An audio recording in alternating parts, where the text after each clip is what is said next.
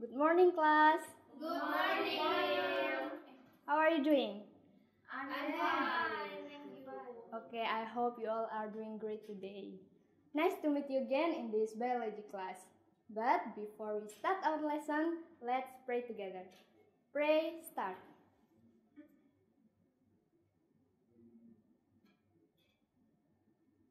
Finish. Now I will check your attendance app. I will call your name one by one and please raise your hand. First, Husnul Hatimah, Rizky Wulandari Putri, Alifa Horitunisa, Nelil Amalia, Muntahana Laili, Andrayan Pratama, and Safira Nurisita. Okay, before we are going to talk about our topic today, please, Safira, please take a piece of this bread and chew it for a while. After a while, it should start tasting sweet, right? Yes. But why does this happen? Enzyme is the answer.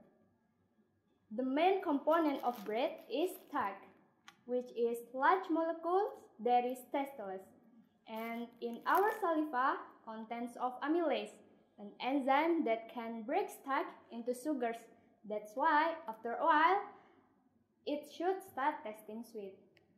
So our topic today is about metabolic processes as enzymatic reactions in organisms. Now look at the slide. For a living cell to function properly, it has to carry out a lot of chemical reaction every day. But the problem with this is most of chemical reactions naturally quite slow. So to make speed up chemical reaction is by increasing the temperature. But this way can cause a few problems. One, it can require a lot of energy to keep an organism warm. And two, high temperatures can damage our cells. And three, high temperatures can also speed up non-useful reactions that we don't actually want. So a better way to make the chemical reaction speed up is with catalyst. We can define catalyst as a substance that may speed up chemical reaction without being changed or used up in the process. So it means catalyst can be used over and over again without being used up. Enzyme is a particular type of catalyst that made by living organisms. So we can call enzyme as a biological catalyst. Enzyme basically just large protein, so like all proteins that made by long chain of amino acids.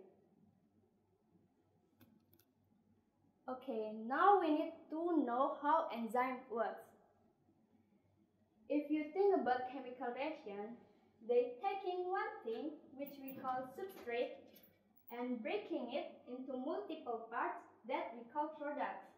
Or it could be the reverse, when the multiple substrates are combined to make a single product. Now, how enzyme can speed up chemical reaction? Because enzymes have an active site, which is a region on the enzyme that have unique shape and specific to the substrate. The specific region is really important because if substrate doesn't fit with the active site, then the reaction won't be catalyzed. Okay, the next is models of enzyme action. There are two models, lock and key model and induced fit model. For lock and key model is when the substrate had to fit perfectly into the active site, just like key fit perfectly into lock. Okay, let's see this.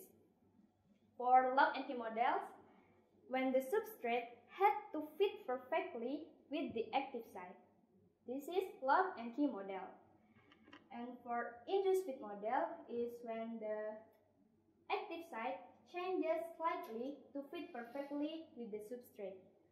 Okay, this for induced fit model when the active site changes slightly to fit perfectly with the substrate. You get it? Yes. Okay, let's move to the next. Okay, the next is factors that can affect enzyme reaction. There are two factors, temperature and pH.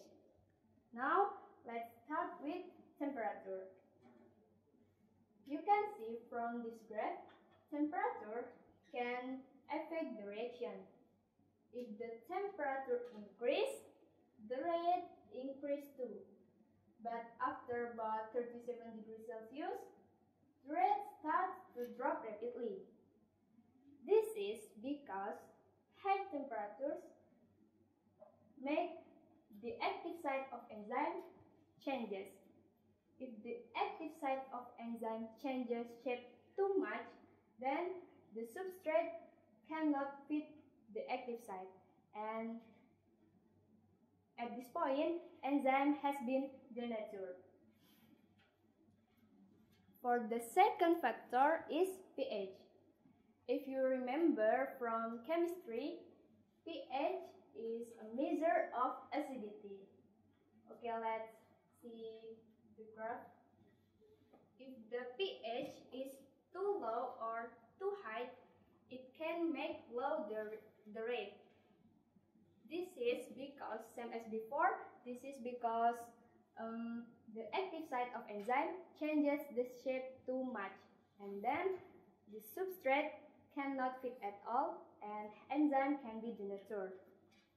So far, you have already known that enzyme works specifically.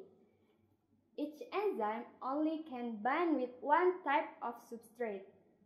If enzyme not find the specific substrate, the enzyme won't be catalyzed. So I have a puzzle. This is about example of enzyme with their each function. Like pepsin only can break down protein. The enzyme need their specific substrate, so the enzyme can be active.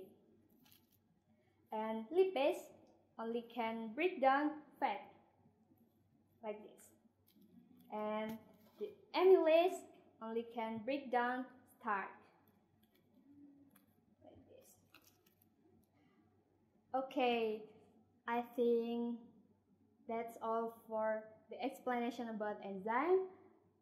Hopefully you learned a lot, but now I will ask to Safira, what can you conclude about enzyme? Okay, enzyme is protein that can speed up biochemical reaction. Yes, you're right. Enzyme is a protein that can make speed up of chemical reaction. Now I will ask to the entire class, how many models of enzyme action? Two. Yes, there are two models of enzyme action. What is these models? Lock and key.